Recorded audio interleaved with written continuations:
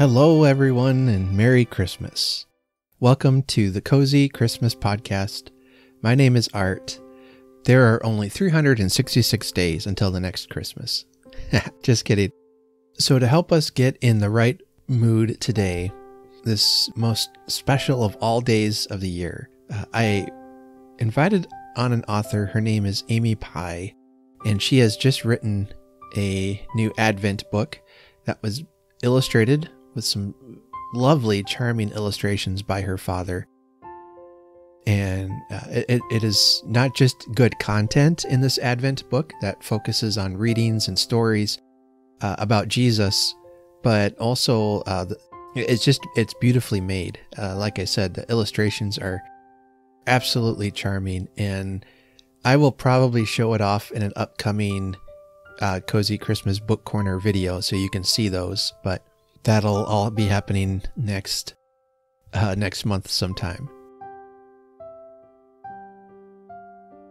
I hope your Christmas this morning was great. I hope you have the time to spend with family or friends or loved ones that you call family.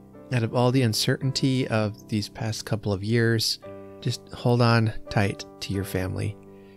Cliche alert, they are the best gift that you'll ever be given. All right, enough of that. Let's get to our interview today. As I said, I invited Amy on. We talk about Christmas, of course, but we also talk about Advent. We talk a little bit about our faith and what it means to us and how that ties into Christmas. So I think today, of all days of the year, this one is especially appropriate for our discussion as we talk about the Advent of Jesus.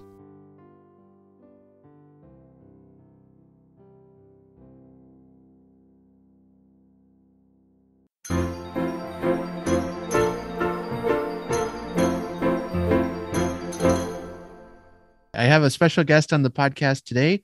Her name is Amy Boucher Pye, and she has just written an Advent book called Celebrating Christmas, Embracing Joy Through Art and Reflections. And she's my guest on the podcast today. She's a writer who lives in London, I believe, or in England anyway. So Amy, welcome to the Cozy Christmas Podcast. Thank you. Thanks so much for having me, Art. It's great to be here.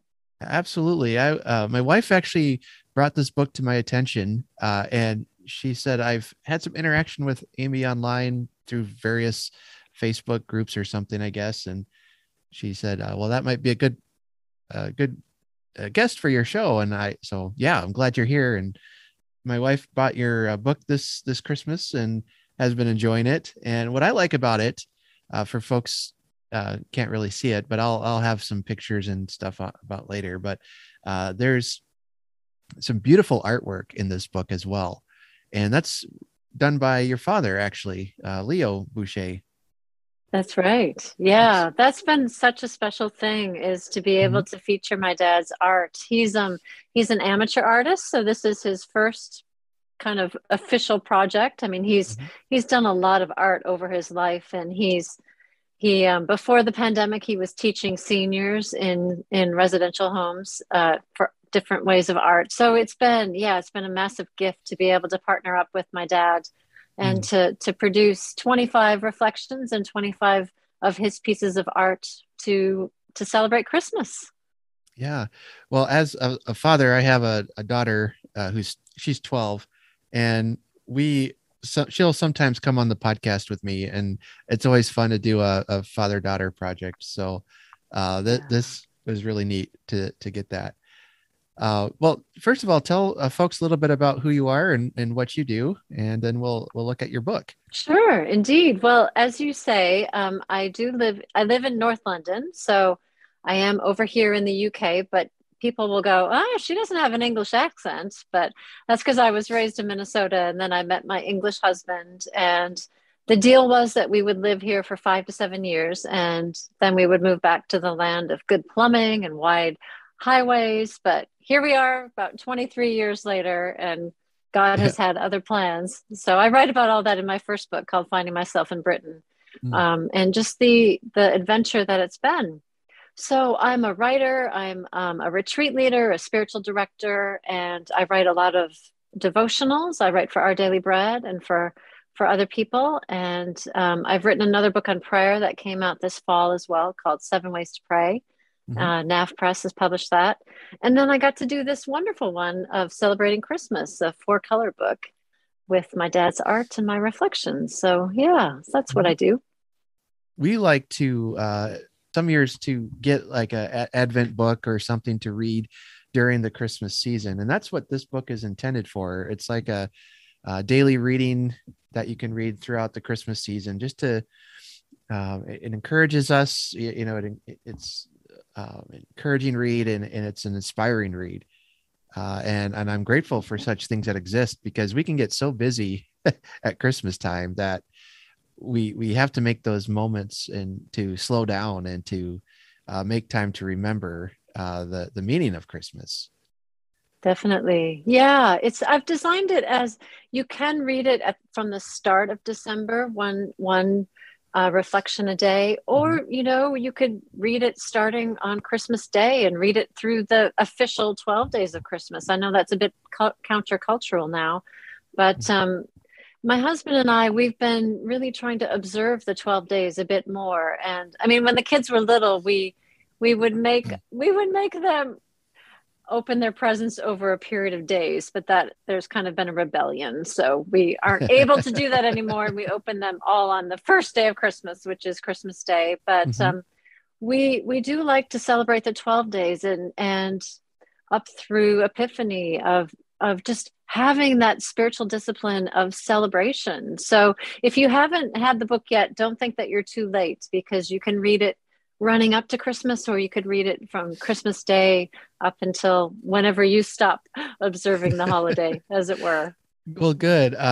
Yeah, this episode will drop pretty close to Christmas, probably Christmas week. So it's not too late. And when we ordered it, it got here pretty quick. So you should be able to get it in time and enjoy Christmas beyond Christmas Day. And that's something I didn't really understand about celebrating Christmas beyond Christmas Day, into the 12 days of Christmas, and what that all meant until just recently, honestly.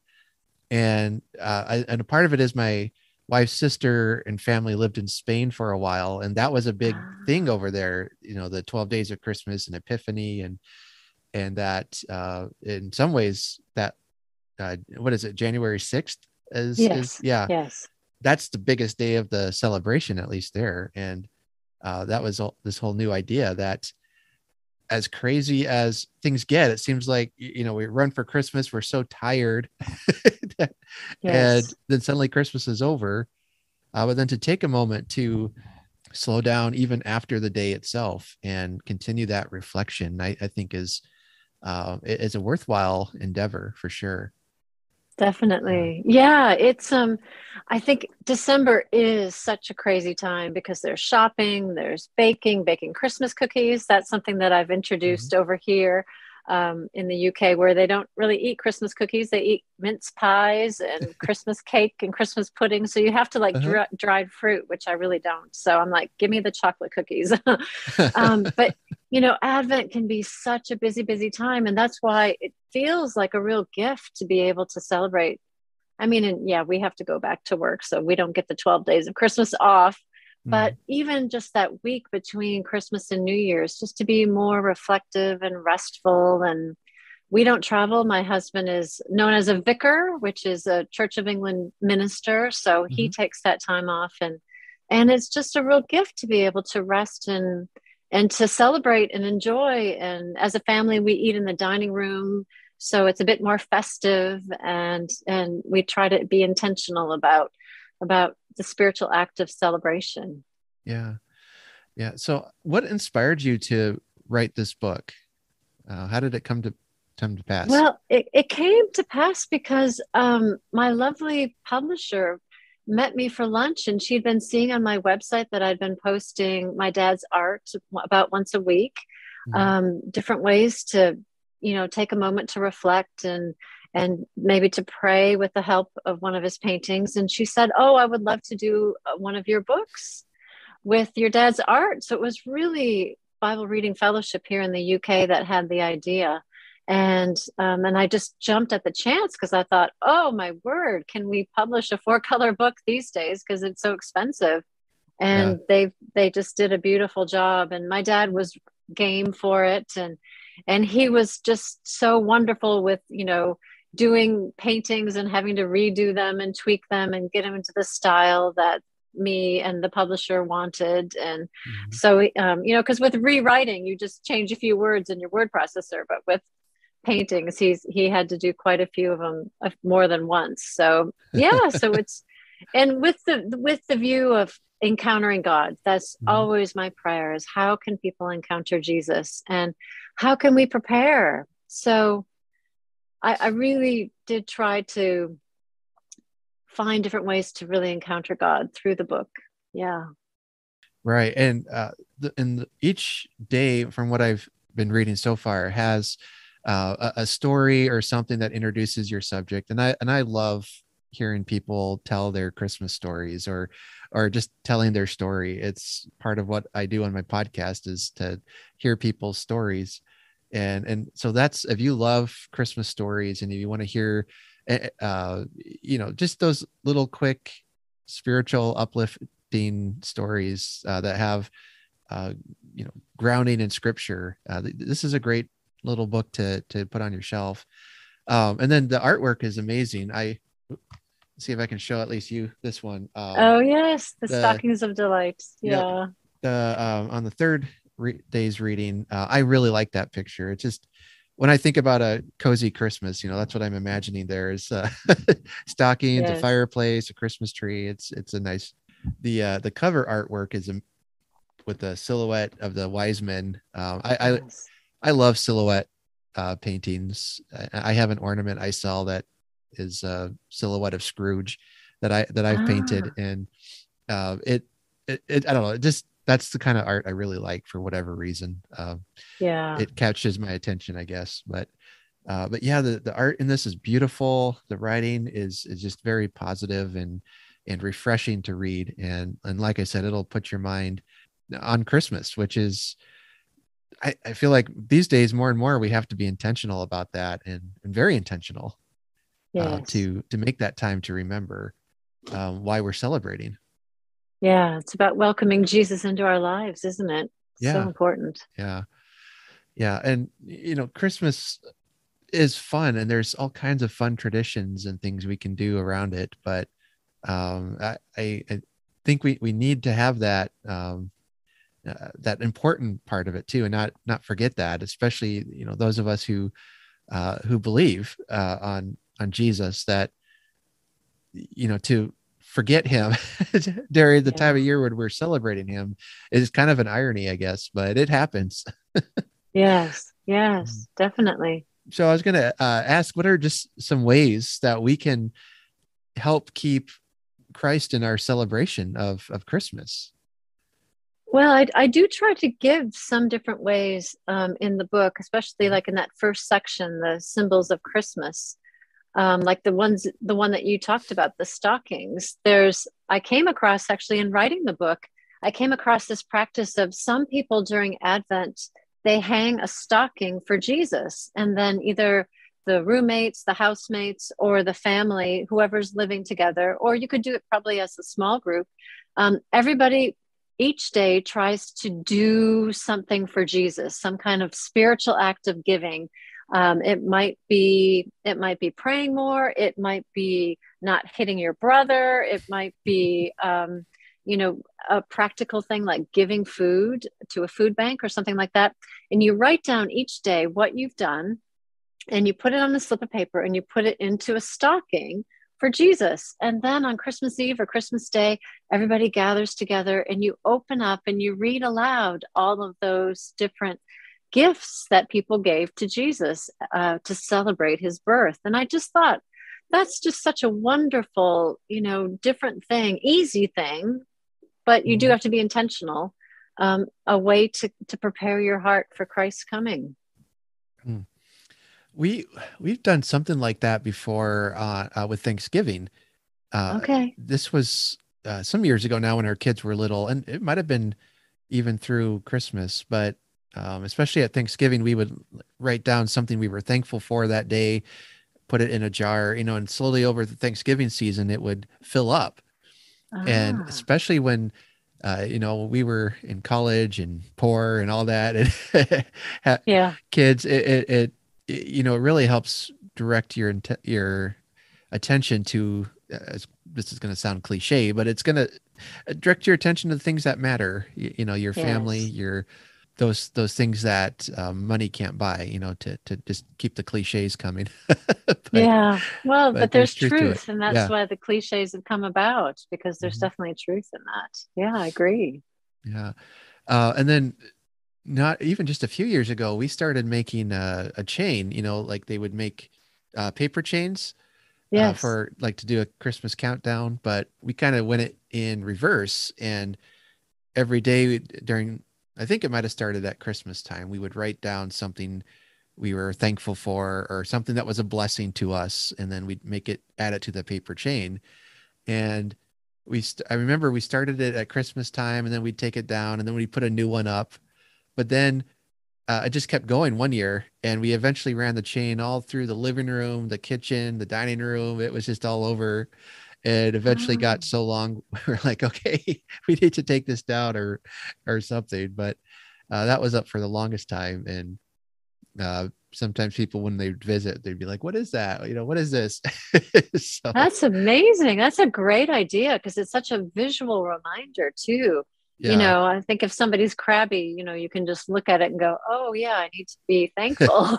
And as you say, it's a great conversation starter too. People who come in and you get to tell them about this project that you're doing as a family. That's a Mhm. wonderful idea. Yeah. Yeah. It was my wife's idea. She comes up with all the great ones. So Yeah. Oh, that's lovely.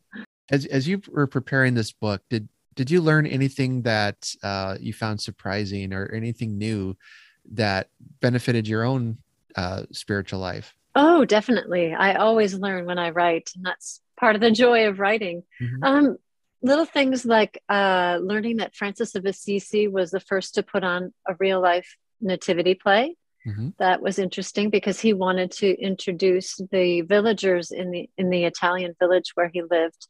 He really wanted them to enter into the scene. So that was fascinating to learn. And I think when I wrote the second and the third sections, I learned a lot. The second is the joys and sorrows of Christmas. So I'm exploring, what about if you're not happy, if things have gone wrong, this idea of the blue Christmas or the longest night service, um, and just exploring how can we have joy in the midst of sorrow, and how can we celebrate even if our hearts are hurting. So there's some things that I learned there. The third week was wonderful, the names of Jesus and creator God. Can we call Jesus creator? That's some kind of mind Hmm. bending thought. God with us, light of the world, Lamb of God, King of Kings, morning star. So I really love learning more about Jesus. And then, of course, the nativity story itself, it's timeless truth of God becoming man. Um, and so there's always something fresh, some fresh bread that God has for us to feast on. Hmm. So I hope that that freshness comes through in the writing, and that people will think, oh, there is something, maybe if not new, it might be something that we haven't seen before, but a freshness there of God's truth being offered to us. Yeah. And then, I mean, to tell those things and then put it in, add it with stories and things, it always makes it more powerful, I think, Yes. to add that. Yeah, I was reading too, and I don't think I knew this. In your book, you had mentioned that was it Martin Luther that kind of popularized the idea of putting lights on a Christmas tree. And I, back then he used candles, and I know they did in England, in the 1800s and all that before electricity. And I can't help but wonder if there were any disasters burning the tree I down. know. Yes, yes, no, I definitely learned that about Martin Luther because Yeah. I knew that the Germans were really into Christmas trees, and Hmm. that England got the Christmas trees because of Prince Albert, who was married to Queen Victoria. But yeah, I found that out about Martin Luther. What he was doing is he was walking home one evening, and he was praising God as he looked at these evergreen trees and the way that the stars alighted on them. And so he just got into this amazing time of worshiping God. And so then he came home and he brought a tree, an evergreen tree, inside and tried to recreate that wonder, as you say, with candles. Mm-hmm. We used to have German au pairs, and one lovely family where we had two German au pairs, that's how they lit their tree, was with candles, Yeah. and I'd tell my dad that, and he's like, well, you know how flammable dead trees are. So Yeah. yeah, anyway, so I'm sure there must have been some, but my lovely German family were very, very careful and didn't have any issues as far as I've heard, thankfully. Yeah. I mean, I haven't heard any either. And I've done quite a lot of reading of literature and things from that time period. So they must have known what they were doing, but Yes. can't help but think today we'd see houses burning down. I think you're right. Yeah. Yeah, I don't Yeah. know. So, as an American living in England, you kind of mentioned a little bit of it. I'd be interested to know more of what are some different traditions that you've noticed, around Christmas time that maybe we don't do in the States, but maybe we should do because they're Yeah. meaningful. Yeah, well, another one that I do write about is the Christingle service, and that actually comes out of Moravia or Germany, but it's something that really gets kids involved, especially, and it's an orange, which symbolizes the world, and then you have a candle, which symbolizes the light of Christ, and then you have a red ribbon around the orange, and that's Jesus's blood, and then you have four toothpicks with either kind of a fruit sweet or raisins, which symbolizes the fruit of the earth. And so it's this symbol, and we that's how we as a church kick off Advent. We do it on the first Sunday of Advent, and we have our service at 4 o'clock so that it's all dark. And then you have the lovely image of all of the lights going off and all of the Christingles dotted around the church, Mhm. symbolizing all these little Christs, as it were, the light of Mhm. Christ inside us. So that's a wonderful thing. Mhm. Christmas Day is very, very big here. So everything happens on Christmas Day, not so much on Christmas Eve. Whereas my family of origin, we do all of our celebrations on Christmas Eve. So and everybody here pretty much has turkey and stuffing and roast potatoes and Brussels sprouts um, and Christmas pudding for dessert. Whereas, my family has this strange tradition of homemade chicken noodle soup on Christmas Eve, Uh-huh. which actually one of my au pairs said that she's heard of because her German Russian family would on feast days have chicken noodle soup. So I'd never heard how that came about. So Mm-hmm. yeah, it's lovely to mix and mingle these different traditions and to see what we like and what we can include. Yeah. Yeah. Well, I was just being reminded of your first story about the light and the darkness, and you write the story there of being in the church with and the candles start spreading through the church, and I've been to a service like that a couple of times.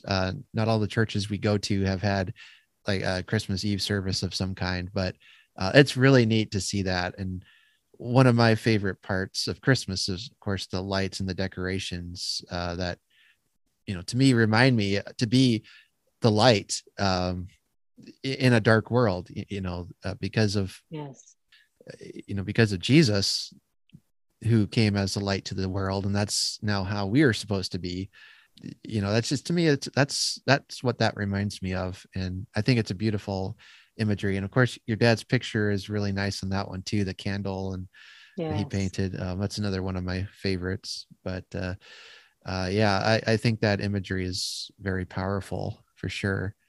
Here, I know I've got to get going here in a couple minutes yet, but I Okay. do like to ask my guests. I wish I could talk longer, but this week is already out of control. So, but I do like to ask my guests to share a favorite Christmas memory or tradition that they do with their family. Okay, a favorite Christmas memory or tradition. I really love how we open our presents together, and we do make our kids wait. We wait until after the Queen's speech because Queen Elizabeth at 3 o'clock on Christmas Day always delivers a speech. Of course, it's pre-recorded, but so we listen to that, and then we were able just to enjoy opening the presents one by one, and in a nice, easy, relaxed kind of way, and one by one going around and looking at them and enjoying them. And I do love presents, so that's a wonderful way to celebrate for me. Yeah, I'd say that. Yeah, well, that's interesting. So, yeah, here our kids, we do it in the morning on Christmas, Yeah. and some people I know say their kids get them up at like 5 or 6 in the morning, and most of the time we have to wake our kids up. Though my daughter, she still wakes up kind of early, but we make her Okay. wait because we're mean parents. So, Yeah, that's okay. but no, that's neat. I was going to ask, your husband is a vicar in the Yeah. Church of England. I just wanted to ask, what's that like? Yeah, that's a very broad question, I know, but especially at Christmas time, do you have a lot going on in your church with that? Yeah, I mean, we're not like some churches where, you know, the vicar is the head of six different churches in the countryside. And so they're going from one church to the other church to the other church. So Nicholas only has, three services usually.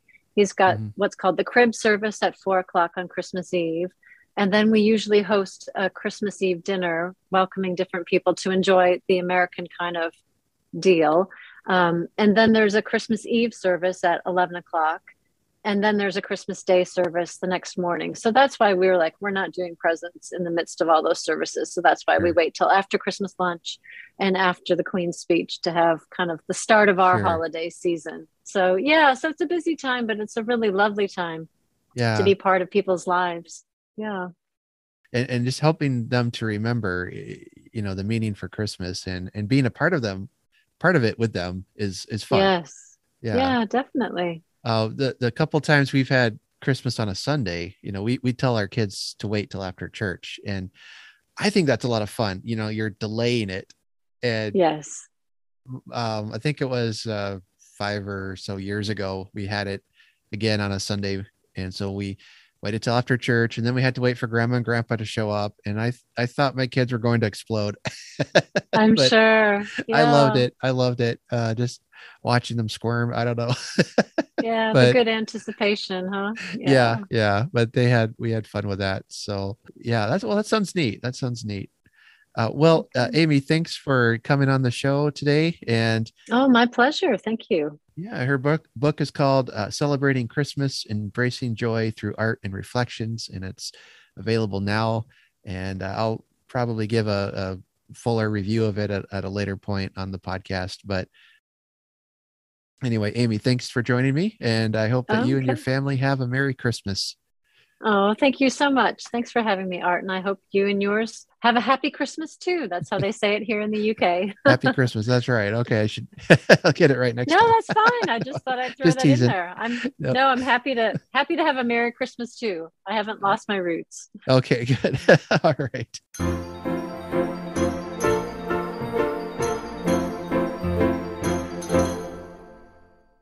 All right. Thank you, Amy. And thank you all for listening to this podcast. I don't know if you're listening on Christmas or if you are listening on it the day after or a couple days after or next year. Maybe it's August.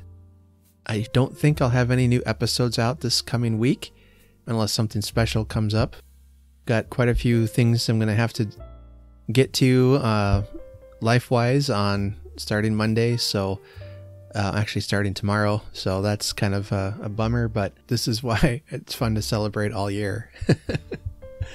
You can get those, as Todd Killian says on Christmas Clatter, you can catch those little moments of quiet reflection. And I can catch those here and there throughout the year. If I don't see you sooner, if I don't talk to you again this year, I will be back on January 3rd with an episode and kind of a year wrap up. And then I will probably take a couple of weeks off just to decompress, make some plans for this new coming year. And then later on, mid to late January, we will be starting season 3 of A Cozy Christmas podcast.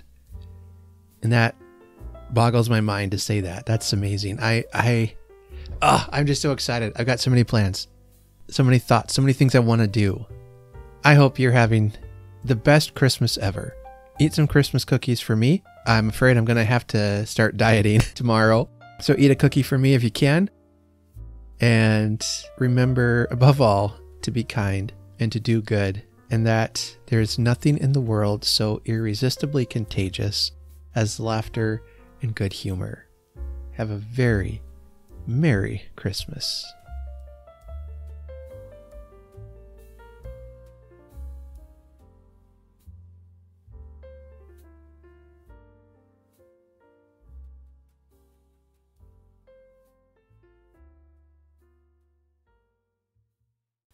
And now a message from some of us here at the Christmas Podcast Network.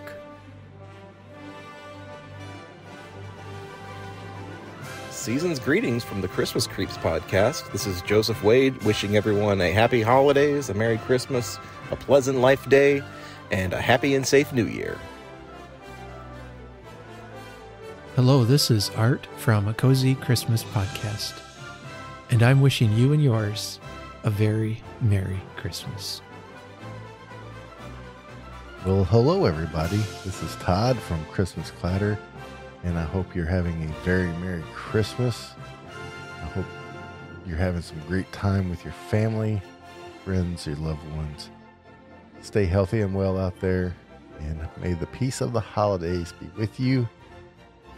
And remember, today and every day, keep Christmas hope alive. Merry Christmas. Hi everyone, Dwayne here, formerly of the Tinsel Tunes podcast, and now from the Townsend Lights Facebook page and the Dwayne, the Bearded Drummer YouTube channel. I just want to wish everyone a very Merry Christmas and a very Happy New Year. I wish everyone best for 2022, and I hope that going forward everyone stays happy, stays positive, looks after everyone, and as I used to say on the podcast, be excellent to each other and rock on. Hey Ray, it's Mike from the Snow and Southtown Christmas podcast and the Christmas story band Ralphie's Red Riders. I just wanted to say we've been having a lot of fun podcasting, but also having a lot of fun listening to all the other podcasts. You guys make Christmas a lot of fun, and so we just wanted to say Merry Christmas and Happy New Year, and we're looking forward to 2022. See you guys next year.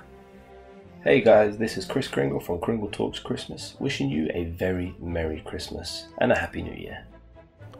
Hey everybody, my name is Jeff from the Lost Christmas podcast, and I absolutely love Christmas. I wanted to say a very Merry Christmas to all of you out there and a Happy New Year. I hope you have a wonderful holiday season, and Merry Christmas, y'all. Hi, this is Kim from Planning for Christmas podcast, and I just want to wish you all a Merry Christmas and a very Happy New Year. Hello, this is Adam from the Merry Britsmas podcast, the podcast that covers all things Christmas from a British perspective.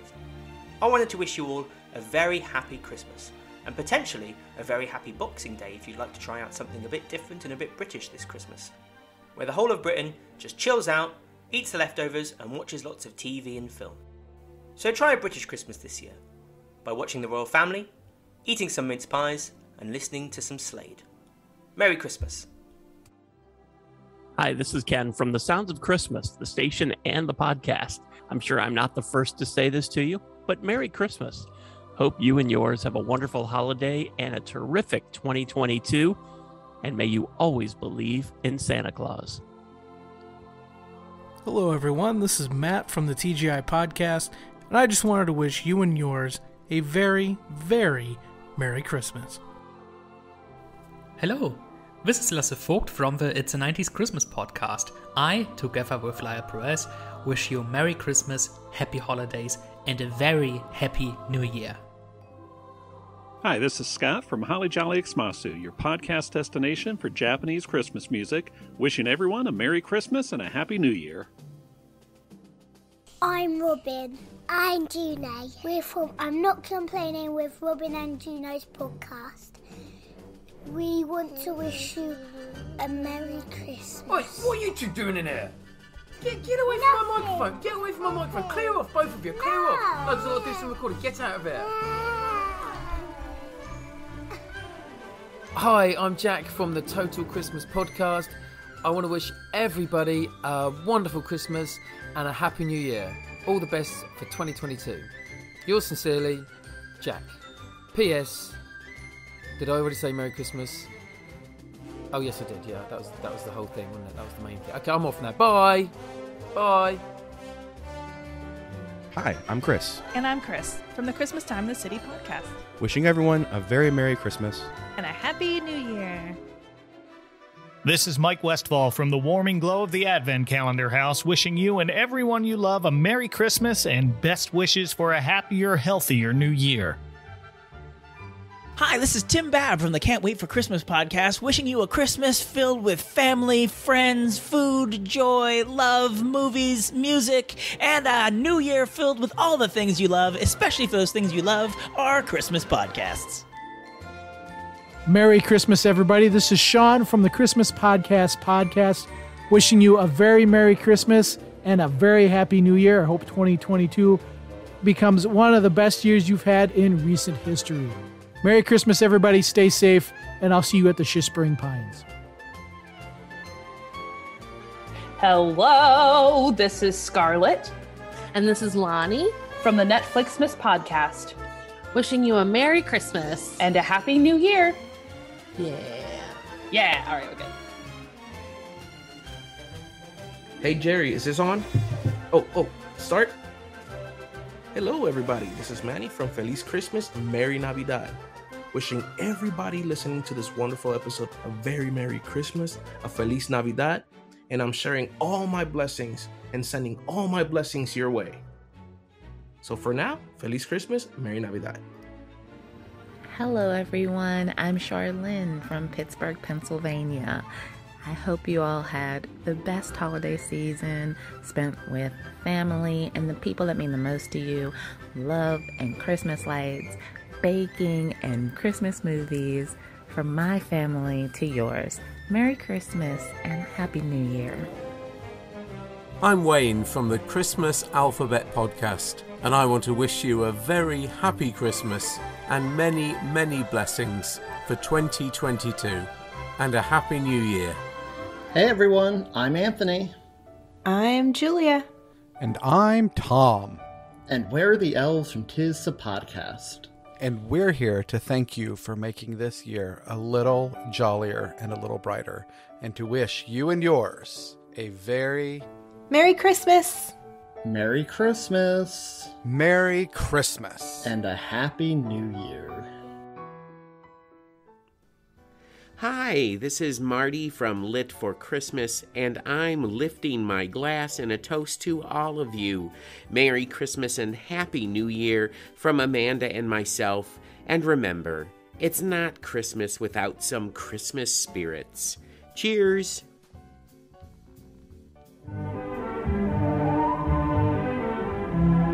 Merry Monday, everyone. This is Robert from the Behind the Bells podcast, the weekly show that dives into the world of Christmas movies and television specials, wanting to wish you a very Merry Christmas and a Happy New Year.